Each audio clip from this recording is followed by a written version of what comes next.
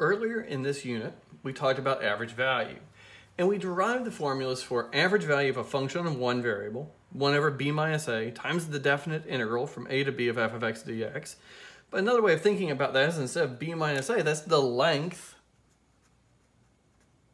of the integral, right? It's just what happens if I ignore the f of x and integrate with respect to dx, 1 times dx, right? I just get that length. And so now the average of f of xy for a function on 2 variables, well, I take the double integral over the region R of f of xy dA, and I divide out the area of the region R.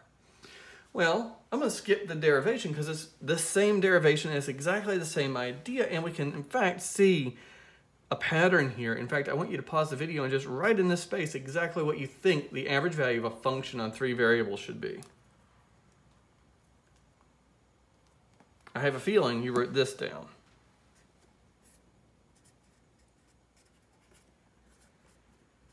Now, you might not have called it B, but I've been calling the regions in space B, so I'm going to leave it. Your textbook, if you're taking this course at Alamance Community College, uses, I think, capital D to define these regions in space, and of course, we could call it whatever we wanted to.